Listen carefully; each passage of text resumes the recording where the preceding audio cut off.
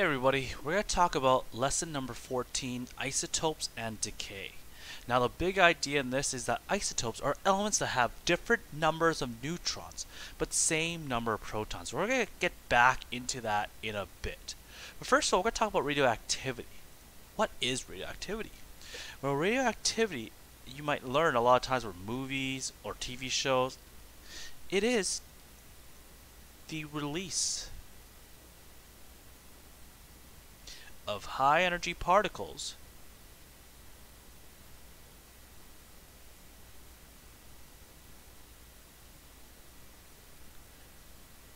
or rays of energy from a substance due to the change in its nuclei.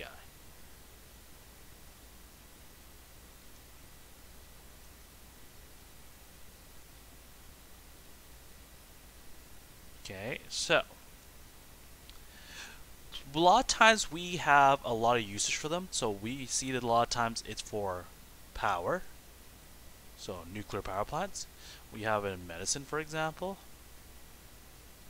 We have a lot of this, but this also happens naturally because there are what we call natural background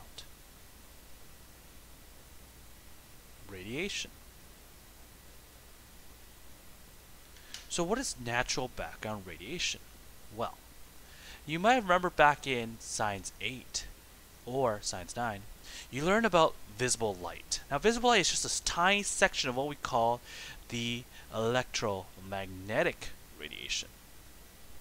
So what is radiation? Well, it's just high energy rays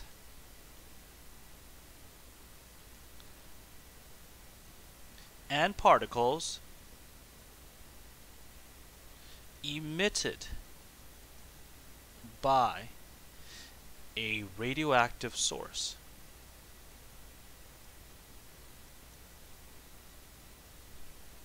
So this can be, for example, it could be radio waves, it could be microwaves, it could be infrared, it could be visible light, ultraviolet, X-rays, and gamma rays. As you see, you have radio waves, which are long waves. They are long. And because they're longer, they can go through objects. They can travel long distances. Then we have microwaves, and we have infrared, which you might know as the heat. We have visible light, which takes up a little tiny section of this electromagnetic radiation line. Now, you might notice that 700 nanometers wavelength is red. 400 nanometers is violet, and this is your spectrum. Ultraviolet is what you'll know will cause sunburns. X-rays is what you use to see through objects, and then there's gamma rays, which are really high energy waves. So the longer the wavelength, the lower the energy. The shorter the wavelength, the higher the energy. But we're going to talk about isotopes. What are isotopes? Isotopes are, well, first of all, we know that, for example, if you change the number of protons, you change the element. Because based on the periodic table, each element has a different number of protons. So lithium has 3 protons because it has an atomic number of 3. Oxygen has 8 protons because it has an 8 atomic number. Iron has 26 protons. So thus, when we change the number of protons, we change the element. If we change the number of electrons, we call those ions because they give the atom its charge. It turns into an ion. Then what is an isotope? An isotope is where it's an atom with different numbers of neutrons. So that means now you can change the number of neutrons. So in this case, it's still the same number of protons and electrons as the standard atom, but now the number of neutrons change. Because the neutron has changed, the atomic mass changes with it. Because we remember that the atomic mass is the number of protons plus the number of neutrons. So this is because atomic mass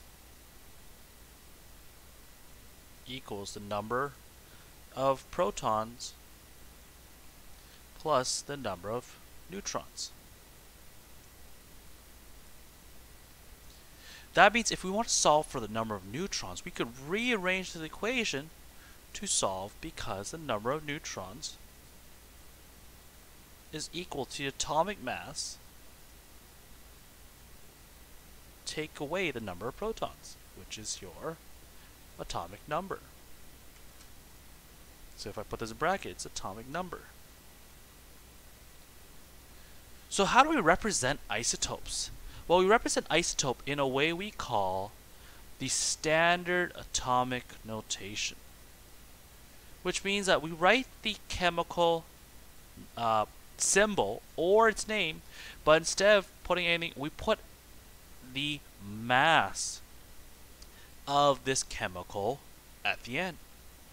Because the atomic number won't change for this chemical, only its mass.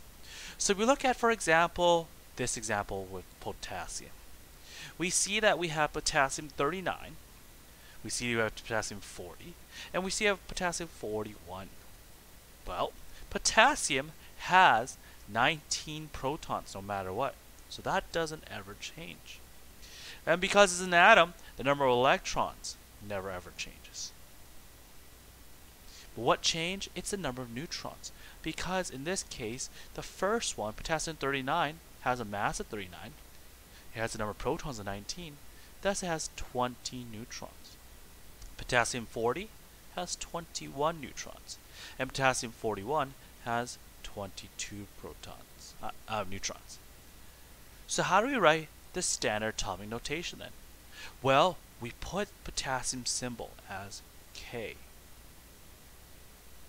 And we put its mass in the top left corner. So that's potassium 39. This is potassium 40. And this is potassium 41. So this is the way we use to represent our chemicals as different isotopes. Now some people would show this also with its atomic number at the bottom as well, which is also, in this case, it's number 19. So you can also write this down, because when we get to radioactive decay, we'll need to know what the atomic number is as well. Now, where do we see isotopes? Because isotopes, are they just some rare occurrence that happens in nuclear power plants? And the thing is, some are natural. So some isotopes, actually, let's change it. Most isotopes are natural.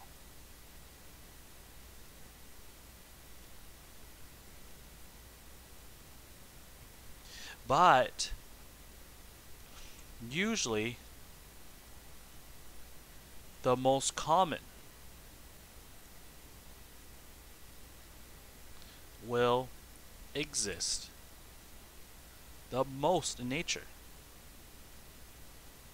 For example, let's look at carbon. So carbon is made up of 3 types of isotopes. We have carbon 12, which makes up approximately 99% of all carbon atoms. We also have carbon 13, which makes up approximately the other 1% or so. But we also have carbon 14, and this is the radioactive carbon, and this is just going to be a trace amount. It's a tiny little amount. And we're going to use the idea of carbon 14 to calculate the age of certain things when we get to half-life. So what is the last thing we're talking about today? What is radioactive decay? Well, radioactive decay is when an atom emits radiation. Well, when it does this, it loses energy, but it also loses mass. And because it loses mass, this usually leads to it turns into a different element. Now why does this occur? It occurs because we have an unstable nuclei. And this nuclei can become stable when it decays. So it can become stable as it decays.